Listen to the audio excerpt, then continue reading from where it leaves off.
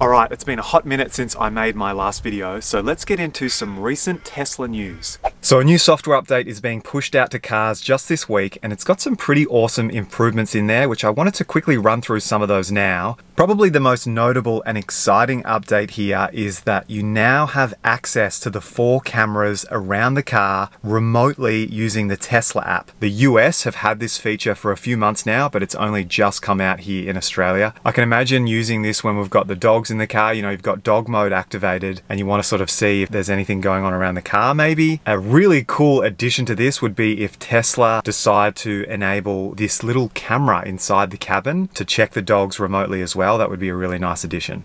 Also, side note that's not related to this new software update, but the in-cabin camera actually does quite a lot of work in assessing driver attentiveness. So if you've got Autopilot turned on and you're looking at the road, the steering wheel is going to ask for less feedback because the cabin camera can see that you're concentrating. And you'll find that if you do look away or look down when you've got Autopilot engaged, all of a sudden you'll find that it's asking for more check-ins with the steering wheel. So that's an interesting point.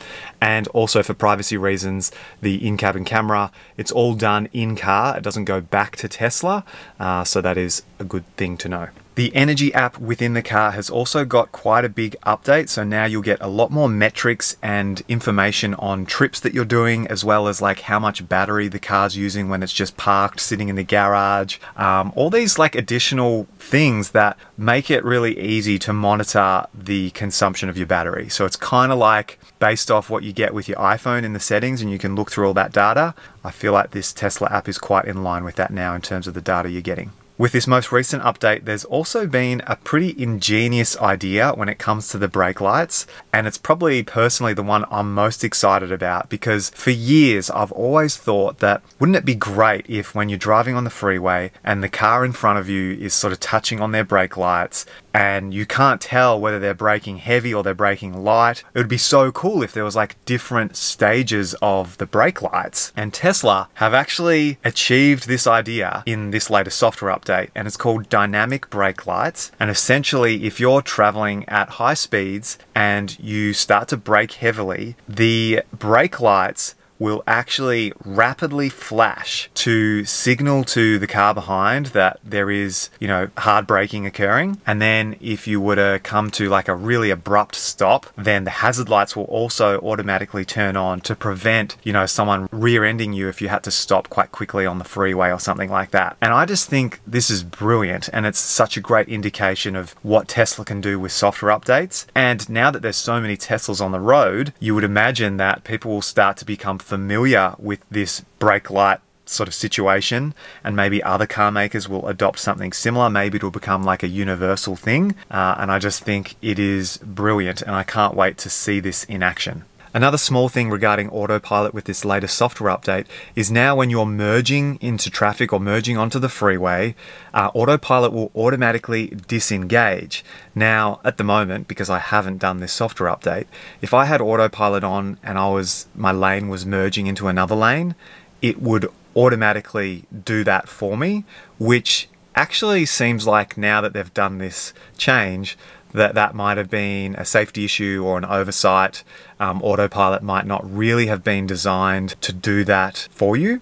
So now the car will automatically disengage, so you'll have to complete the merge yourself. So yeah, not a bad thing, but I guess if you wanted to have that feature, you would need to pay for enhanced Autopilot, probably does that, and certainly full self-driving does that. Now, there are several other things included in this update, but the last thing I just wanted to touch on is that there's now more details when you click on superchargers. So it'll show you busy times at that particular supercharging station, the current electricity prices that you're paying for supercharging. So some really nice additional details you're going to get that's going to make planning charging a lot easier. Also worth noting, if you want to make sure your car is getting the most recent software updates, go into the settings on the touchscreen, click on software, and make sure you've got advanced selected. I've just realized we hadn't turned that on in the new Model Y, so I've switched that over, and hopefully today we'll get the notification that this new software update is available. Now, apart from this new software update, there has been some other massive Tesla news in the last few weeks since I've uploaded a video. Most notably is that Tesla Semi is going to start deliveries in December, the first client being Pepsi in the States. So I think this is like a bigger deal than people realize. I think the Tesla Semi is going to fundamentally change the trucking industry thanks to its built from the ground up design that is really a different way of looking at the future of trucking. And then there's the autonomous side of it and the software side of it. Even small things like, you know, the truck driver is now sitting in the center. It's more like a plane cockpit. You've got touch screens either side of you. The performance and acceleration and lifting, like, I think it will also help change people's minds on like what electric power can do for vehicles, because people seem to think with Teslas you can't tow anything, and there's all these sort of like misunderstandings about how these cars work. So yeah, I think this is going to come a long way to change people's minds, and I'm super excited to see or start seeing photos at least of these on the road in the States, and hopefully we get them here in Australia. Something else that's been quite exciting is seeing the improvements that full self-driving beta has been making over in the States and now Canada.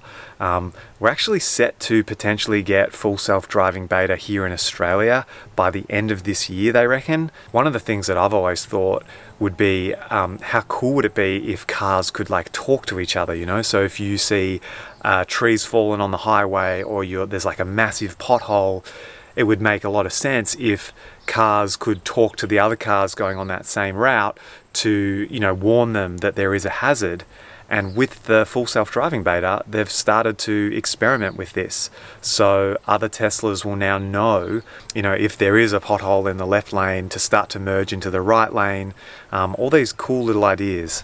There's also been heaps of other Tesla news going around the grounds over the past few weeks, such as Tesla AI Day and this new humanoid robot, the Twitter saga, the Elon purchasing Twitter, robo-taxi rumors, so much. But what I just lastly wanted to touch on is actually more of a minor news story that we got in the last few days about Tesla now removing the parking sensors from their cars and relying now going forward on vision only. So like the camera system in the car is now going to tell you how close you are to an object when you're parking, you know, reversing or going forward, which is really interesting. But it does make me more confident that Tesla are going streamline, all hands on deck with the camera system, and they believe that with their software and their amazing AI team that they can predict quite accurately how close objects are going to be without radar, LiDAR, none of that technology is needed, just the camera system in the car. So a lot of you probably haven't heard about that. I think it's kind of exciting because it's like a bullish sign that they're confident in the camera system. Anyway, I know this is a bit more of a casual video and not as polished and exciting and entertaining as my normal ones, but I did want to jump on here and get the ball rolling again with some new videos and talk about some of these awesome updates that, yeah, probably a lot of you don't realize, especially if you don't own a Tesla, that these updates are coming out and how amazing they are. So I hope you found this video interesting, and I'll catch you guys hopefully again very soon in another video. All right, see ya.